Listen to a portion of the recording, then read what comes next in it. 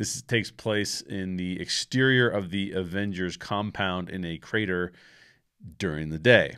Steve slashes at Thanos. The Titan brutally bats him aside. Thor attacks, but Thanos drives him through walls of debris. Thanos smashes his fist into Thor's face over and over. Thor calls for Stormbreaker, but Thanos intercepts it. He presses the blade into Thor's chest, trying to drive it home.